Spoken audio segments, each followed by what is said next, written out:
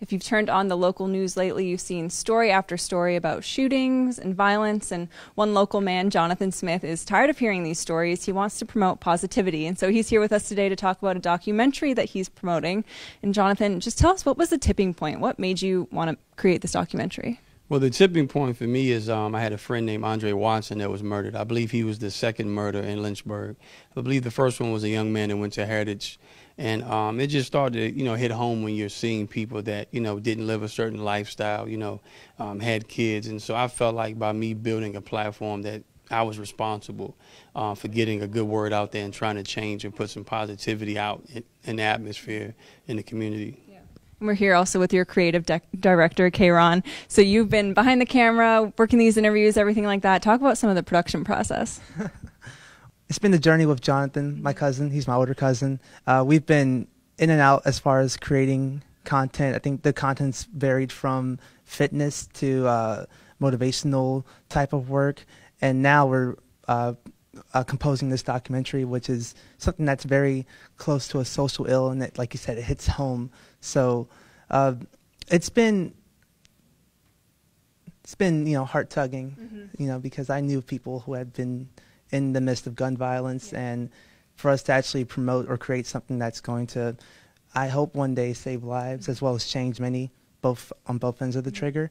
It's a breath of fresh air, and I'm glad my life is starting to go in this direction, because otherwise I would have been, not saying along the sides with those people, but probably just being a spectator, just letting it all happen rather than joining forces with him and making a change. So it's awesome.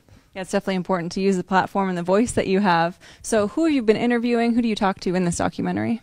So we've talked to a young lady, I believe she lived in the heart of Virginia, who is a sufferer from domestic violence. We've also talked to a couple of people from the community who've moved from out of town, came to Lynchburg. We're hoping to talk to someone from the Lynchburg Police Department.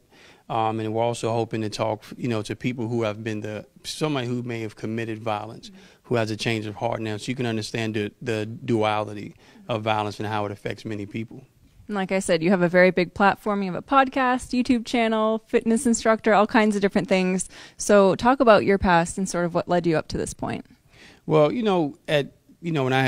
when I was a teenager, you kind of go through a lot, and you realize that you have two ways to deal with it. Is this going to help, kill me, or is this going to help build me? And I believe now what you're seeing, like a lot of depression, a lot of suicide, especially in the teenage realm, is up to you to use that stuff to actually empower you.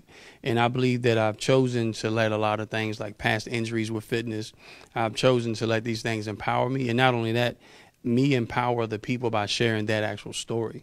So that kind of sparked everything. Yeah. And when is this documentary going to be released? We would say winter. Yeah, we're aiming for winter. I know it's a lot of work, but that's what we're going to set on. We're going to set that goal and keep it. And really quick, at the end of the day, what do you hope this film accomplishes? I hope lives are saved. I hope lives are changed, one life at a time. For more information about TeflonJohn, you can visit him on his YouTube page, IAmTeflonJohn, or visit him at IAmTeflonJohn.com, or tune into his podcast, The Art of Reinvention, on Facebook.